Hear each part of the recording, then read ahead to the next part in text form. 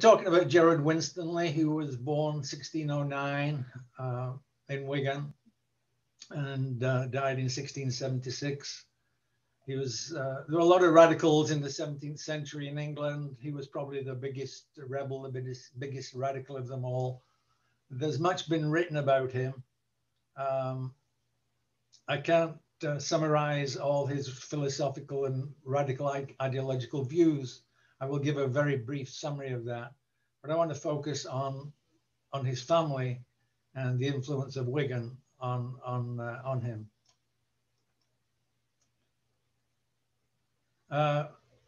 He's famous because he espoused a program for radical change, political, social, and religious change for the country. Much of which has been passed through in literature and is popular by some groups today. In 1649, he founded a group called the Diggers. They're also known as the True Levelers. And that's because there was another radical group called the Levelers, which was headed by John Lilburne. They advocated substantial change, but nowhere near as radical change as Gerrard Winstanley and the Diggers. And he's written very extensively. I recommend, if anyone wants to read a short book that's well written and a paperback, it's a book called Gerrard Winstanley by John Gurney, and it was printed by Pluto Press in 2012.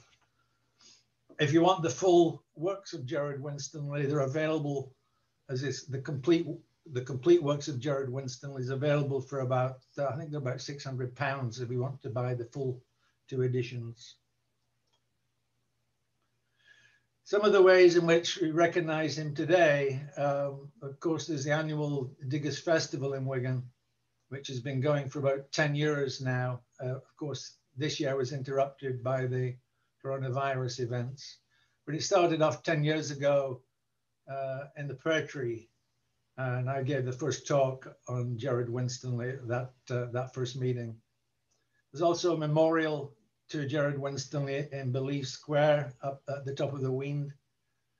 And I believe in Museum of Wigan Life, there's now a small display, including one of his books. In Crawford Street, we have Gerrard Winstanley House, the old courts buildings. I don't know for sure, but I've been told that it was given its name in the 1960s when communists were quite active in Wigan. If any of you have any other knowledge of the naming of that house, I would appreciate knowing. There's much been written in world literature about Gerrard Winstanley, a lot of academic researchers, and today there's still new articles come out about Gerrard Winstanley each year. One interesting evidence of the recognition of his activities and his philosophies was an obelisk in Moscow, and here it is. In 1913, I think it was, an obelisk was erected to commemorate the 300th anniversary of the Romanov dynasty.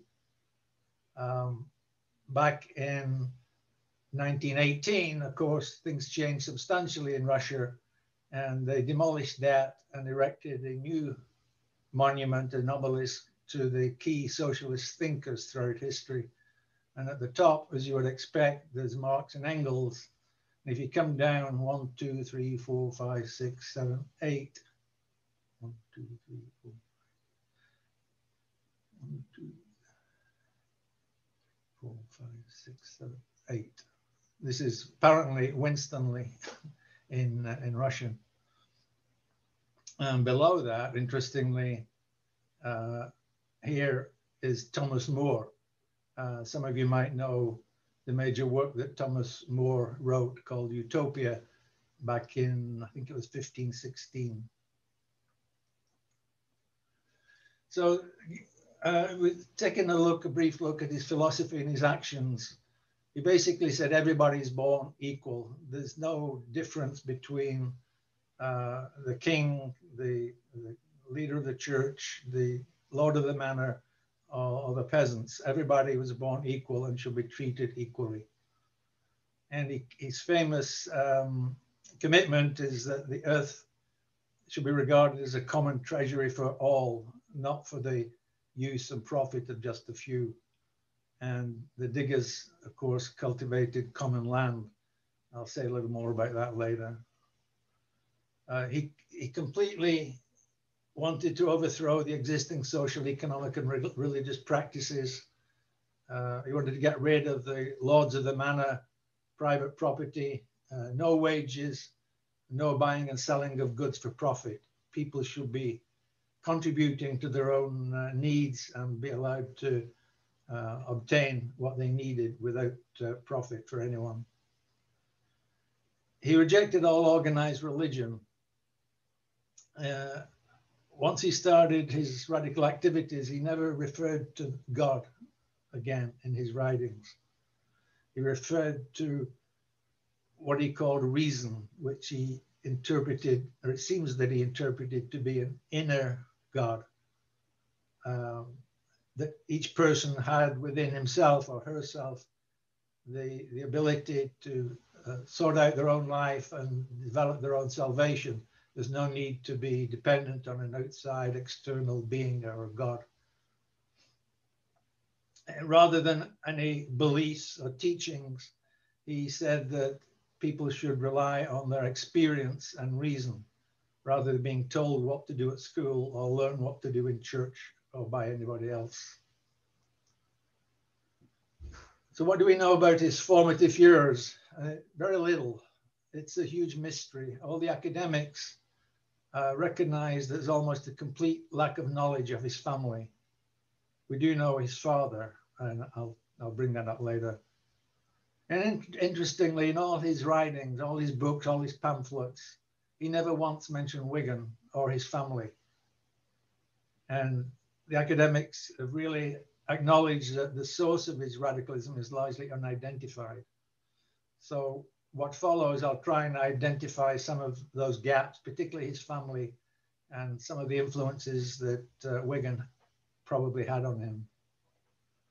So what do we know about him?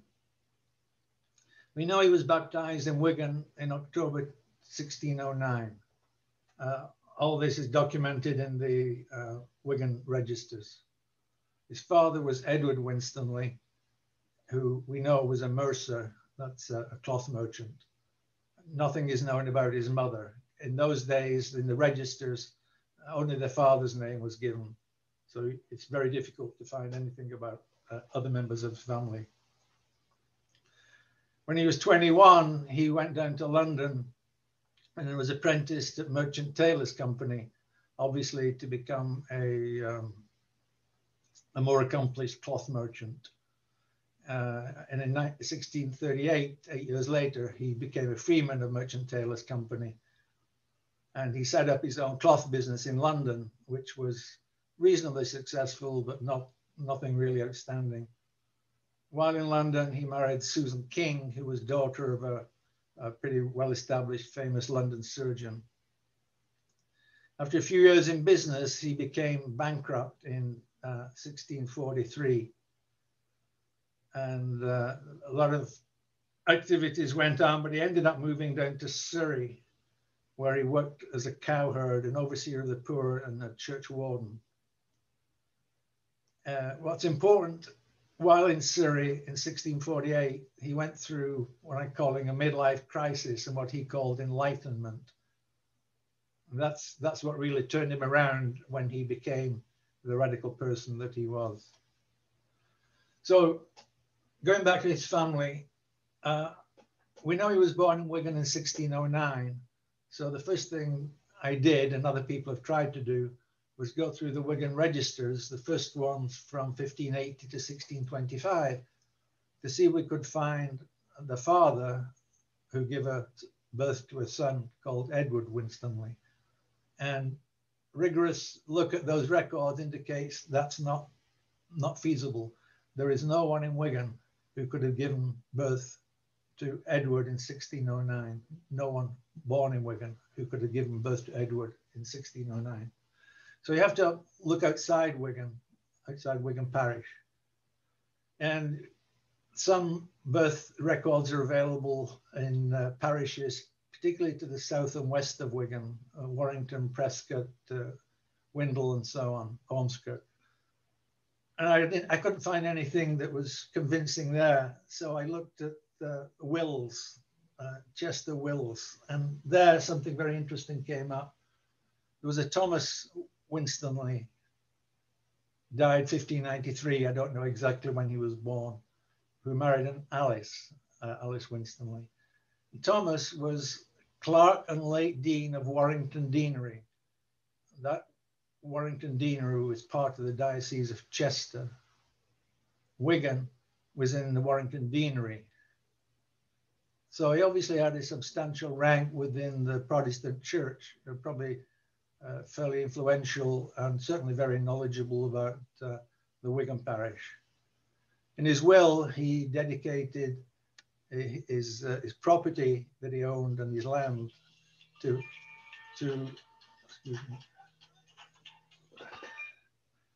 his children.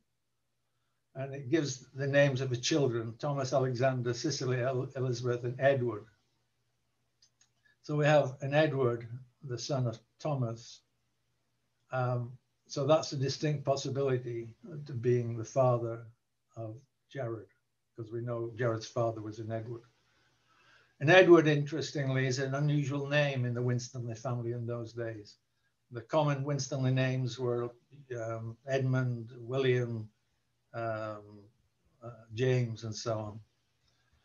So following the possibility that this Edward was Gerrard's father, there was an Edward married an Isabel in Prescott in 1593. He was probably born around, I'm guessing, around 1575. And the records in Wigan Register shows that Edward died in 1639. He was a mercer. We know Gerrard's father was a mercer, and he was a burgess in Wigan. When he died in 1639, he was also titled Mr. So that puts him at a substantial social level to be called Mr. So as well as giving birth to Gerrard in 1609, Edward gave birth to Humphrey, Alice, and Ellen. So these would have been Gerrard Winstanley's brothers and sisters. These would have been his aunts and uncles. What gives me confidence to believe that these are the grandparents and parents of Gerrard are the actual names, Edward and Gerrard. As I mentioned, Edward is a very unusual name in the Winstanley family. It was probably that he was named by Thomas, Edward's father, after Edward Fleetwood, who was rector of the Lord and Lord of the Manor in Wigan from 1571 to 1604. Gerrard, interestingly, who was Edward's son, most likely was named after Gerrard Massey, who was again rector and Lord of Manor of Wigan 1604 to 1616. So this shows that this branch of the Winstanley family were very closely tied in to the church and rectory in Wigan.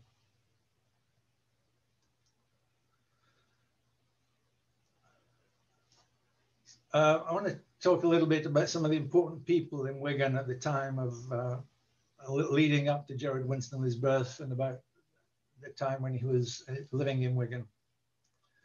Going back, you're all familiar with Winstanley Hall. That was built 1555 to 1561 by Thomas Winstanley and his wife Elizabeth. When Thomas died, his son Edmund inherited the hall and estate.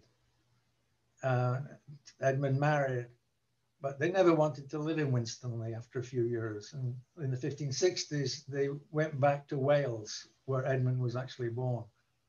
So Winstanley Hall was pretty not occupied very much for a couple of decades. The person in charge of Winstanley Hall, a steward of the hall, was Thomas's brother, Edmund. who was Edmund Winstanley's uncle. So that was Uncle Ed.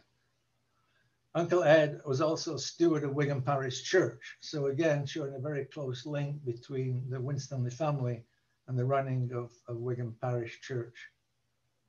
Uncle Ed married Mary Langton, who was daughter of Sir Thomas Langton, Baron of Newton.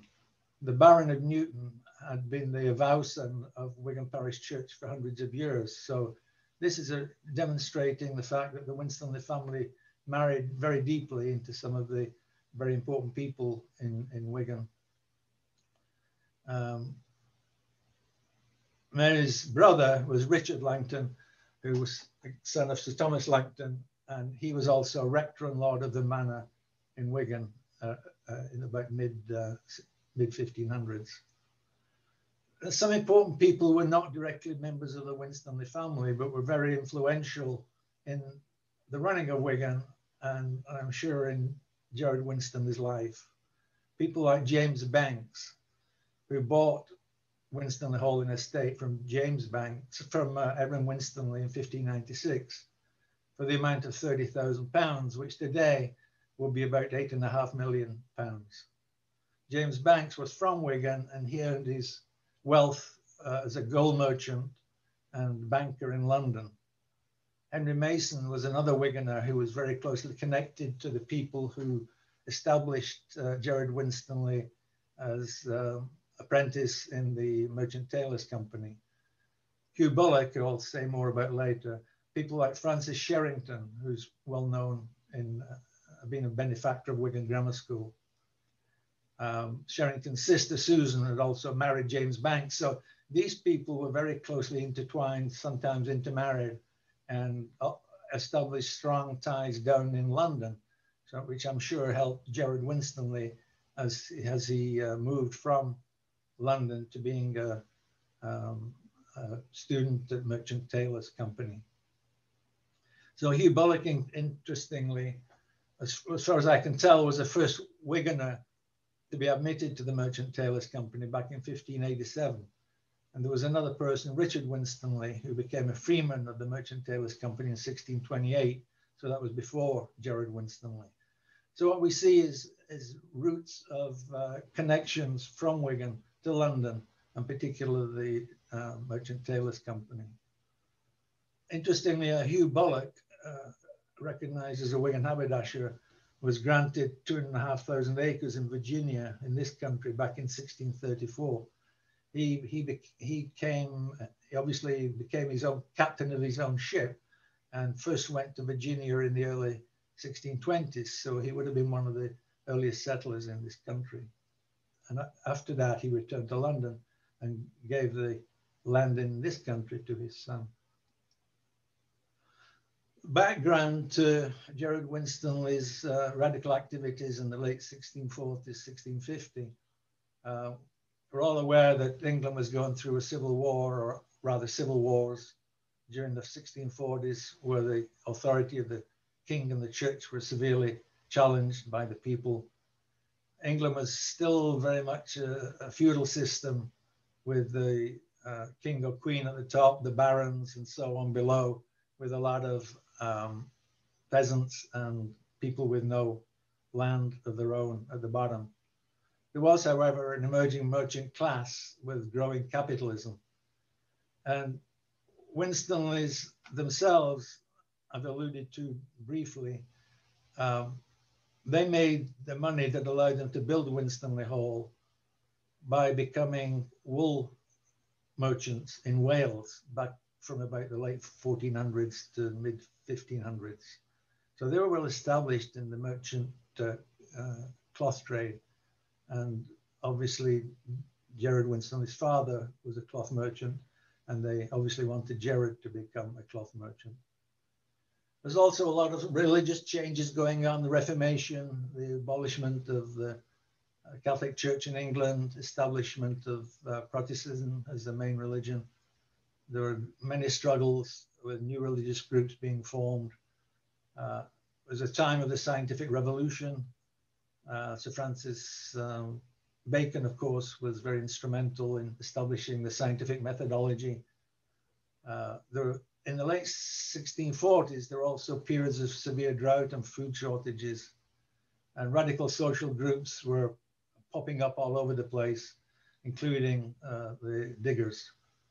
So by the late 1640s, Winstanley was pretty much bankrupt and poor. He hit rock bottom. And then in 1648, he wrote that he had a trance where his ideology and his philosophies were totally changed. A lot of people have tried to interpret this trance in many different ways, forms of religion and mysticism. I like to keep it simple and say it was just a process of deep meditation and soul searching, which people who are at the rock bottom often do. You either don't come out of it or you come out with a shining new light. During that deep meditation, he would have questioned every aspect of his life, from growing up, going to London, marrying, becoming a cloth merchant, etc., etc. And he would have questioned what was going on in the religion and the politics in the country.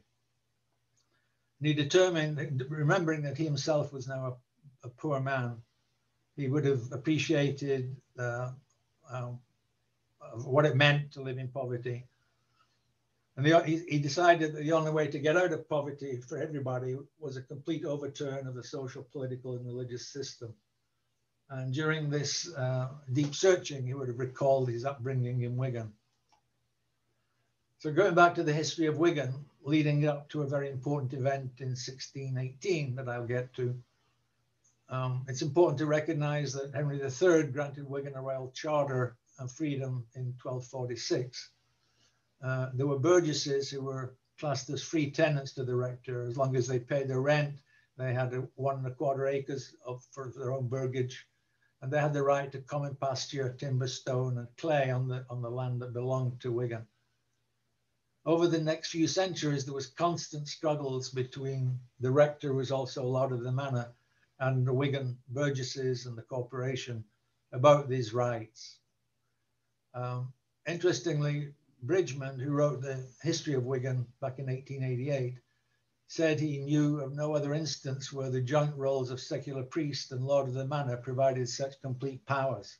It was extremely unusual that the rector was also the lord of the manor, but that combination gave him a lot of power over the people living in Wigan, which at the time would have had a population of about 5,000. And to point to one of the points that Gerrard Winstanley made, a lot of the people were into the senior posts in religion, not just because they believed in God, but because it was a well-paid job and their income was substantial. For example, John Bridgman, who was rector of Wigan and became Bishop of Chester in 1619, his salary, his income in 1619 was about £1,000, which was about £250,000 today. So that led up to what happened in 1618. Remember, in 1618, Gerrard Winstanley was still in Wigan. He would have been about 9 years old. And the Wiganers were successful in elevating their disputes with the rector and lord of the manor to the king, to King James I. Imagine today if some disputes in Wigan were successful in raising to the Queen to get some resolution. The king appointed 4 arbiters, the Archbishop of Canterbury, the Bishop of Ely, and 2 chief justices. They concluded that the rector should continue to own the manor, including the wastes, the common lands. However, the freeholders and all the inhabitants should have access to and use the wastes, including digging for clay and coal. Clay was particularly important because there were a lot of potters in Wigan, and it's important that they were allowed to dig clay. And coal was just being started to be dug and became very important for the development of Wigan. So as Gerrard Winstanley looked back at his time in Wigan and what was going on and what he learned, he would have realized that Wiganers, through their concerted union action, acting together by elevating their claims, earned the right to use unfarmed common land, and that land was a common treasury for all. So in 1649, Gerrard Winstanley and a band of diggers started digging and cultivating common land in St. George's Hill and Cobham in Surrey. They typically grew a variety of vegetables. There were, I'm not sure how many people, 8 or 9 in the band that became the diggers in Surrey. Other bands of diggers were established in other counties such as Northamptonshire, Kent, and Buckinghamshire. However, the diggers' activities only lasted for about 12 months. In 1650, Cromwell's men came and expressed their desire that they take the hook and go somewhere else. And the local residents, of course, were not very happy with this band digging up the land close by where they lived. So despite only lasting 12 months as the digger activity, Winstanley continued to publish very prolifically. So going to the question of why Winstanley never mentioned his family or Wigan in his tremendous amount of books and pamphlets that he wrote. So let's have a look at what we know. His family in Wigan and the Wigan area owned land and property and made money from buying and selling land, property and goods. For instance, Winstanley Hall, Winstanley Estate was sold for a fortune. Gerrard's father was a mercer who bought and sold goods for profit, and so on. Gerrard Winstanley, however, now believed that everybody was equal and the earth was common property for all. Gerrard Winstanley's family were Protestants, as we've seen, very strongly active in the church. Gerrard Winstanley, after his enlightenment, decried all organized religion and believed in this reason, inner religion. Wigan, of course, was a strong loyalist stronghold. Gerrard Winstanley wanted to abolish the monarchy and supported Cromwell, whose forces sacked Wigan and Latham House, which was the stronghold, home of Lord Derby. So you can imagine why Gerrard Winstanley didn't want to go back to Wigan or mention his family when his views were now totally antithetical to what they had and held in Wigan. Later in life, after 1652, he returned to Cobham in Surrey and he actually became a Quaker. He was probably buried a Quaker. In 1665, he married his second wife, Elizabeth Stanley, and they had 2 sons and a daughter. As far as I can tell, the 2 sons died before their mother died, and the daughter probably did also. So I'm not sure whether any of his children actually had children of their own. That's not determined. He also became a corn chandler in London and overseer of the poor, church warden and chief constable in Surrey. So he had a complete turn of beliefs again. I guess he gave up on everything he'd been preaching for years. Whether he did this in order to be embodied back in society or whether he became a true believer, I guess we just don't know. One interesting fact was that several legal cases he was involved in, his lawyer was James Winstanley of Gray's Inn. James Winstanley came from Winstanley. His mother lived in Hough Wood, which was a detached part of Winstanley in Billinge. As far as I can tell, but I can't prove conclusively, this James Winstanley was a descendant of James Winstanley, who was brother of Thomas Winstanley, who built Winstanley Hall. This James Winstanley did very well, but as a lawyer in London, and in the 1650s, he bought Braunston Estate in Leicestershire and married into blue blood. So Gerrard Winstanley died at the age of 66. And after that, he was largely forgotten until his writings were revived by Russian communists back in the late 1800s. And we've seen a subsequent recent surge in activities associated with his beliefs and ideologies. So today, he's still very much remembered, and there's still a lot of research going on about him. But I think we've contributed here to a better understanding of his family and why he never mentioned his family or Wigan in his writings. So that's where I'd like to end,